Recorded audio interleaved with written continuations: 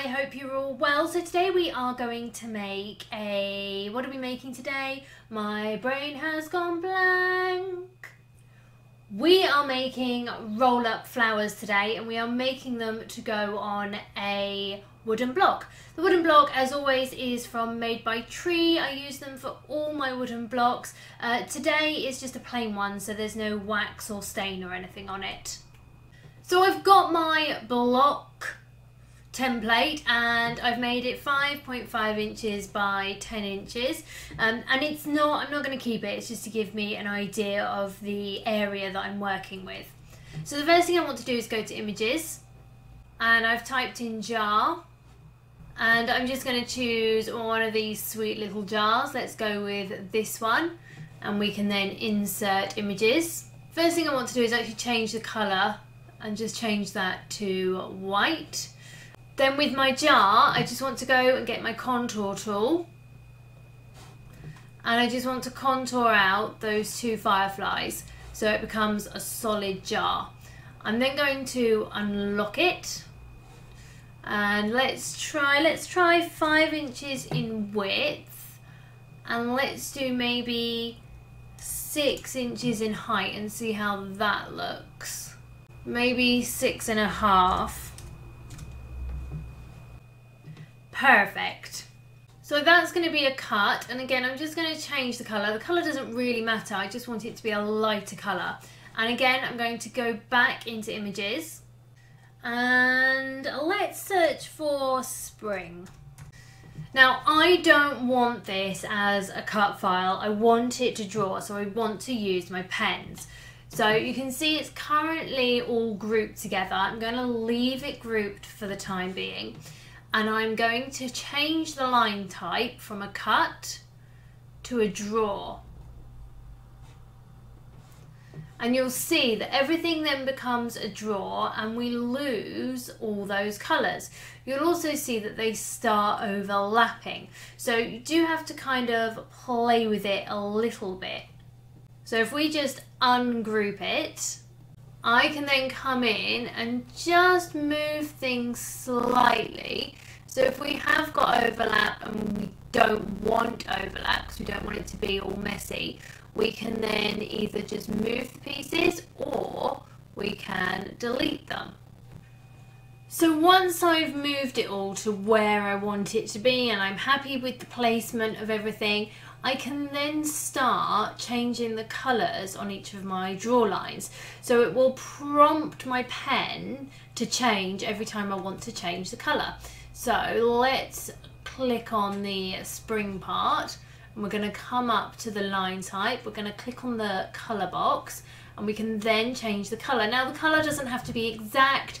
You don't have to use that exact pen and that exact colour. It's just so that your machine knows that you want to change pens. And of course, if you can get it close to where you want it to be, it will help you when you come to actually changing your pens. So I don't know what colour I want the spring in. Let's just go with an orange, and we'll do the other side in the same. So if we change that flower, let's change the outside of it to, let's do a lavender, but change the actual inside to a yellow. And then we can continue to keep changing all those colours. So I'm going to be using lots of different pens today, and I just wanted to quickly show you. I've clearly shown you how to change the colours, but you can also change the pens. So I'm going to be using gels, I'm going to be using some of the extra fine point pens, I'm going to be using lots of different colours. So not only can you change the colours, but you can also change the type of pens, which will allow you to be able to use more colours as well. Once you're happy with it, you're then going to group it back together, and you can bring it over to your jar and just make sure that you're happy with the way it's going to sit. At this point you can get rid of your white square, you don't need it. And I also want to change the jar colour to white. And I'm going to highlight my jar and my drawing, and I'm just going to attach them together. So it will draw my image and then it's going to cut out my jar. Now I also want to do some rollable flowers. So I'm going to go back into images. I'm going to go to cartridges.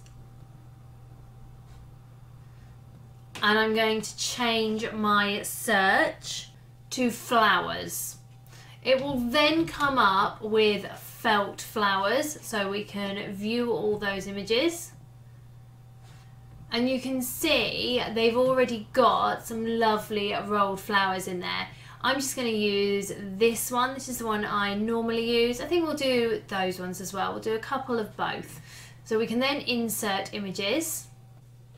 If you go to your search engine and you type in Cricut rolled flower sizes, you'll come up with all these different blogs and Pinterest pages and kind of information pages in which it will give you rough estimates of the size you need to make your flowers and the size that they will end up being. So it's not perfect, but it'll give you a rough idea. So I want mine to be different sizes. So I'm going to make that one 6 inches.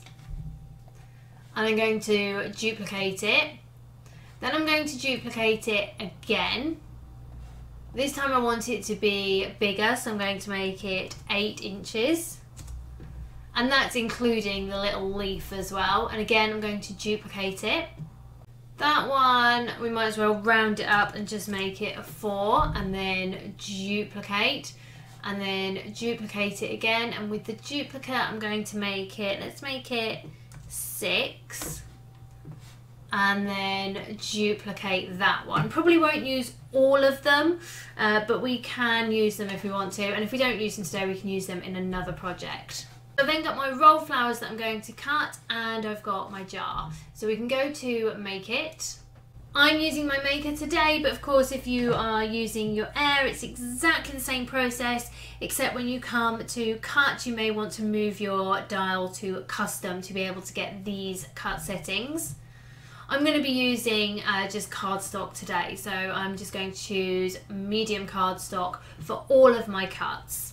Just got some heavy white cardstock. I'm just going to use my fabric brayer to secure it in place.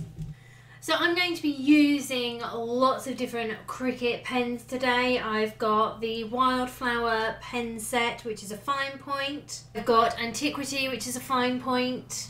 I've got the glitter gels, which I'm so excited to play with. I've got extra fine point in Brights. I've got the gel pen set Peacock. And then I've got my pens from my Ultimate Fine Point set as well. So I'm going to be using all these different types of Cricut pens to really make my jar stand out.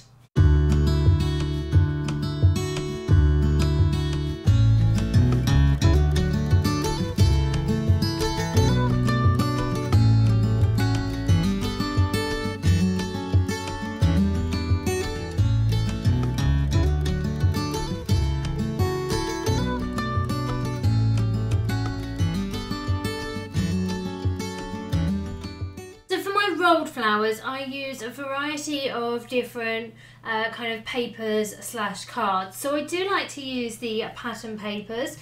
So I do use double-sided ones like this one.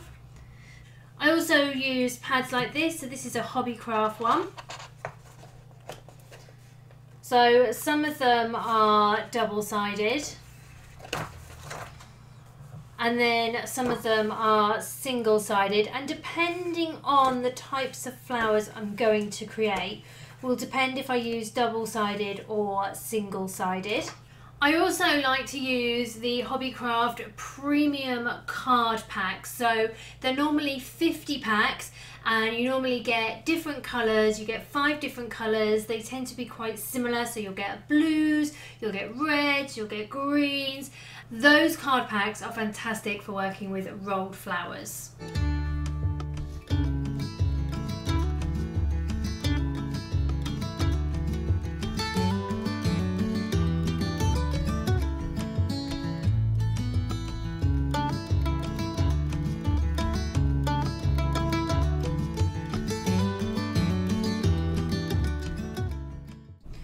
So I've now got all my cut out flowers. You can see I've got the different shaped petals and they're all different sizes. Now the way that I'm going to work with them is the same no matter what. So it doesn't matter what petals you've got, it doesn't matter what size they are, you are going to work with them exactly the same way. Now you are going to need some quilling tools. I've just got a set of 3 here and I just got them from Amazon. There's a extra fine, a fine, and then there is a thicker point. The 2 finer ones are the ones that I use most, so I use those with my cardstocks, and you just want to slit them into the cardstock to work out which one you're going to be using. I'm going to get my quilling tool, and there is a slot right down the centre of it. So I'm going to place the end of my card into that slot, and I'm then just going to start rolling the card around my quill. Now I do it quite tightly because I then let it unroll. Some people don't like to do that, some people like to do them quite loose when they're rolling. I like to do it tight, it's just my personal preference. And you're just going to continue to roll your flower around your quilling tool until you get to just where the circle base is, and then you can just move away your quilling tool, so we no longer need that. I'm then going to pinch the bottom of my flower and I'm going to bring it onto that circle, and I'm then just going to let it very slowly and very gently just start to unroll. There we go. And just let it naturally do what it wants to do, but make sure that it is still sat on that circle. So it's happy to be about there. So again, I'm just going to pinch it and keep it in place. And then with that circle piece, I've got my hot glue gun, and I'm just going to add the glue to the base. I can then roll my flower a little bit more, and I can then place it onto the base. If I then want to play with the petals and I want to just mould them a little bit, bend them a little bit, I absolutely can. If I wanted it to be looser, I could do that. It all depends on how you want your flower to look.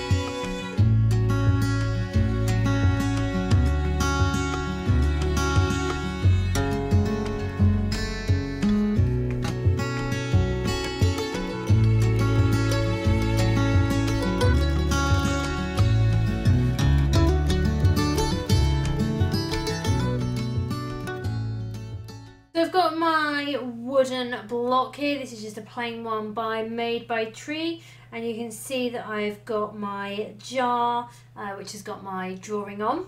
I'm just going to use some art glitter glue. I'm going to glue all around the jar, but I'm actually going to leave the top lip area clear. I do not want to glue that. You can then put something heavy on that, like a book, just to really press it down, and you want to leave it for about 20 minutes to dry. I've just got some florist's wire here, and I'm just going to come in and chop them. And I can slip them under the lip of my jar just to work out what sizes I want and where I'm going to put them. At this point, I can also start playing with my flowers, working out which ones I want to use and where I want them to go. I can also add a little bit of ribbon under there, and I can just use some glue underneath the lip to secure it in place.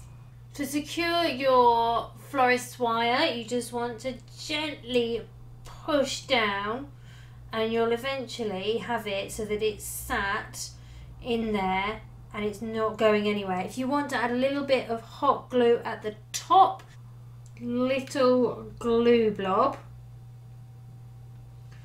just to secure that in place, and of course you can hide it by adding one of your flowers in there. I can then get my rolled flower. I can add a little bit of hot glue onto the base. If I want to add a leaf petal in there, I can. Again, I'm just going to add a little bit of hot glue.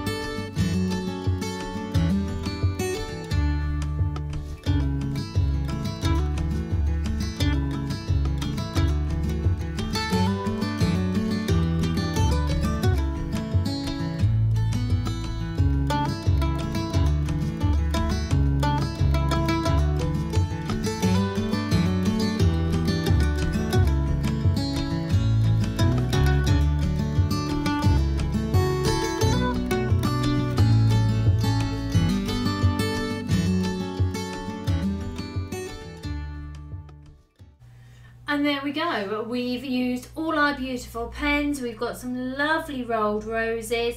There's so much that you can do with rolled flowers, so have a play and see what you can create.